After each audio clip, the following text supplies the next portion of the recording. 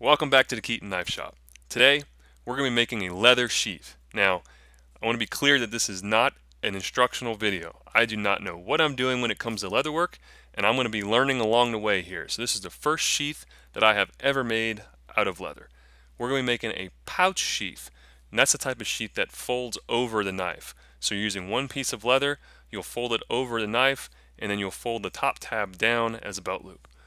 The template we will be using I drew up in DraftSite, which is a free CAD program, but you can also do this on a piece of paper. You can take your knife, lay it out on a piece of paper, trace the outline of the knife, and then roll it to the spine, and over on the other side, trace that outline, and then you can draw a center line down the center, and you can make this template on a piece of paper with a pencil.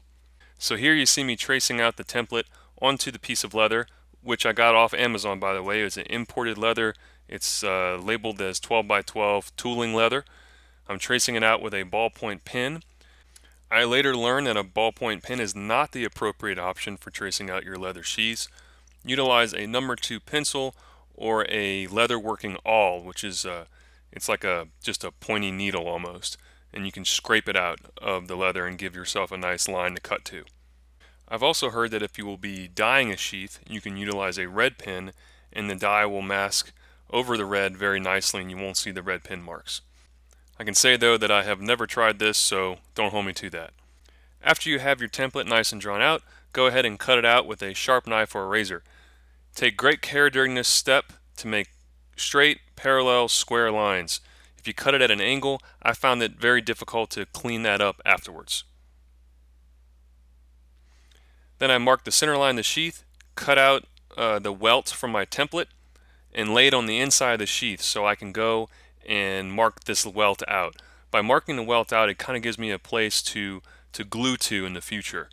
It will help me prevent getting glue into the body of the sheath and getting any other type of liquids like water or finishes into the glue line before gluing, and that would prevent the glue from sticking.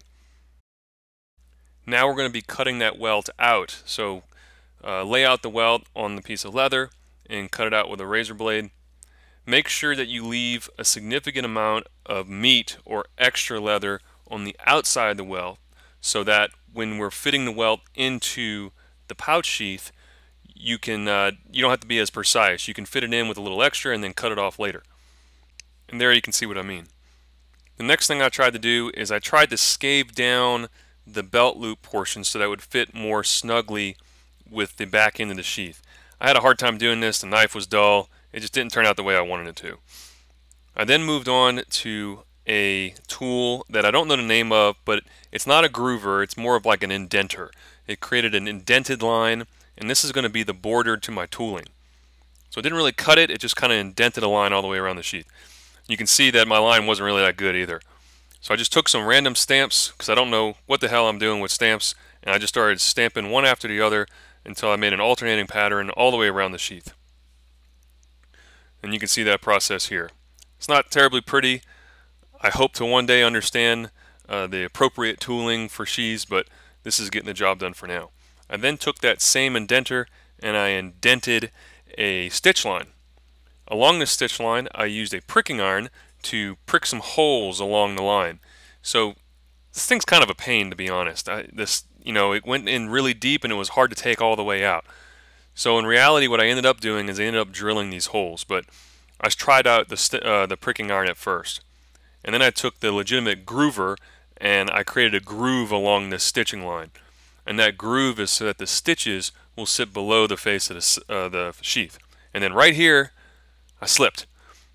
And I damaged, made a big gash and damaged some of the tooling. So in order to fix that, I tried to hide it with more tooling, which didn't really work very well, but this is my first sheath. There's going to be mistakes, so I'm just going to take it in stride.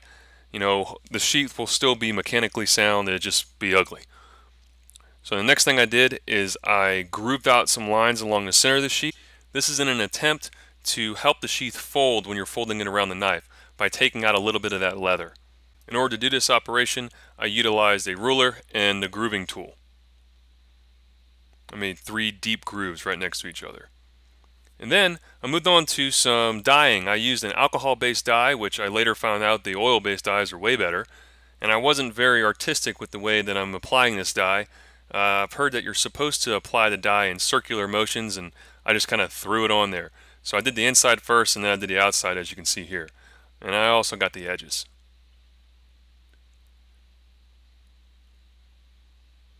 And then bang, this is the end result. I'm skipping way forward because everything you see after this point in time is going to be me working on sheath number 2.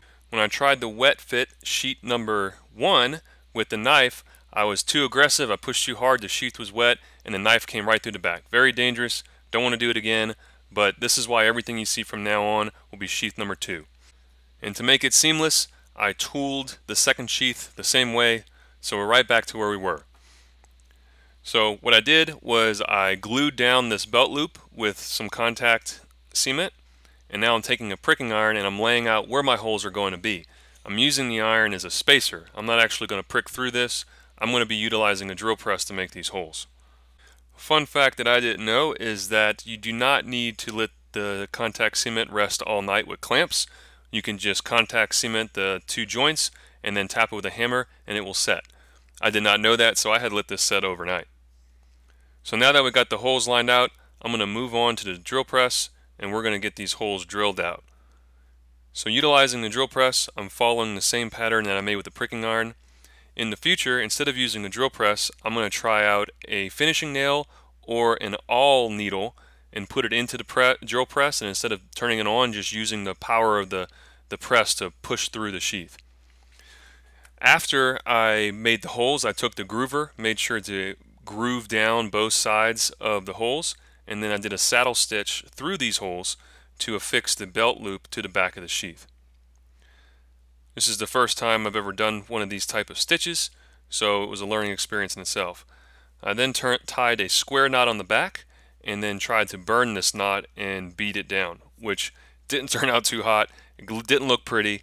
In the future, off of some excellent advice I got on blade forms, I will try using a soldering iron to heat up these little tips and melt them into the holes. So you can see I heated it up and then I beat it, and it just made it look like a big blob there on the back of the belt loop. And then I moved back on to the contact cement.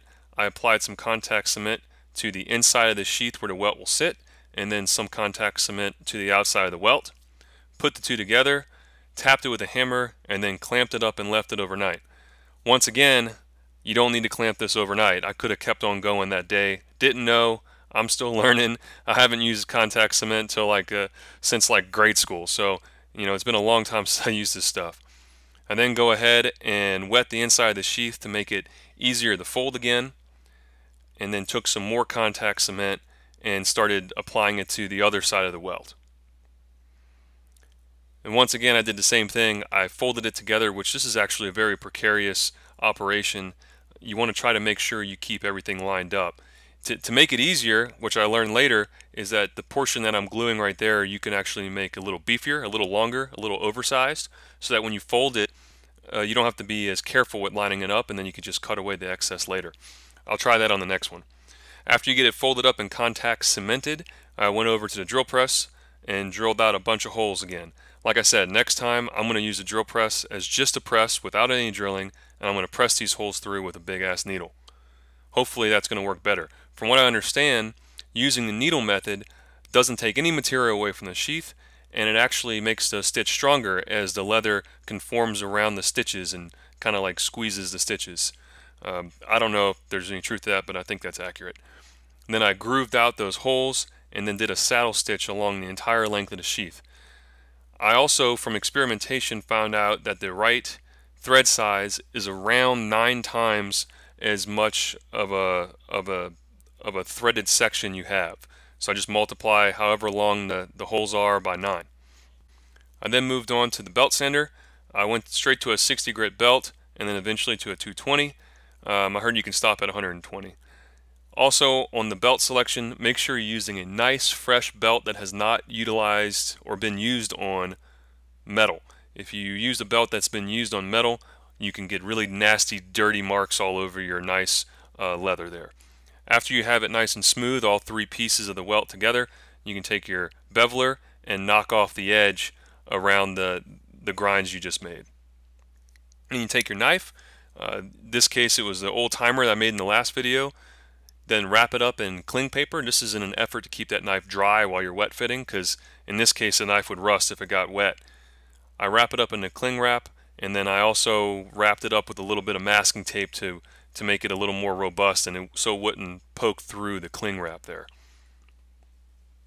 I then wet the sheath in water, warm water. I probably got a little too aggressive with this, maybe made it a little too wet, but it worked out pretty good. I then took the knife and inserted the knife carefully into the sheath so that it wouldn't come out of the other side like I did the first time. Once I got it in there, I used my thumbs to press around the knife and kind of form fit the sheath to the knife. Once that's done, I put a belt in there to kind of have the belt loop dry around the belt so it's the right width and size. And then that's pretty much a wrap. You know, you take the knife out, you make sure it fits all good, take the cling wrap off. Oh, one step I forgot is the next thing you do is you take a little bit of dye and you match the edge of the knife to the rest of the body of the knife. So while the dye is still wet, you take your burnisher, which is just a piece of wood or a piece of plastic, and you burnish that edge behind the dye. And what that burnishing does is it makes the edge nice and slick, and it kind of closes up all those fibers, I'm guessing, and it makes it a little more water resistant and a little more tough. One thing you can notice here is that all three layers are not even on my sheath. It's because I gouged into it when I was trying to cut it all straight with each other. So that's the thing I'm going to try not to do in the next sheath. I then use a little neat's foot oil. So I oil the whole sheath with that, which made it real nice, and that's it. You know, the knife fit in there really well. I will say that this sheath is not the right design for this type of knife. This type of knife, in my opinion, needs a welt along the clip. I realized that the first time when I punctured the back of the sheath, and then even with this sheath, if you're not holding it just right, putting it in, sometimes it kind of fights you to get in, and it may cut into the sheath a little bit. So at the end of the day, I'll probably end up making another sheath for this knife, but this was just the first time I ever made a pouch sheath, and I wanted to get it all the way to completion. So anyway, that's a wrap. You know, if you like videos like this, you like knife making videos, you like tutorials and things of that nature, please go ahead and hit that like and subscribe button, and I'll have more fun content coming at you in the future. Until then, I'll catch you guys on the flip side.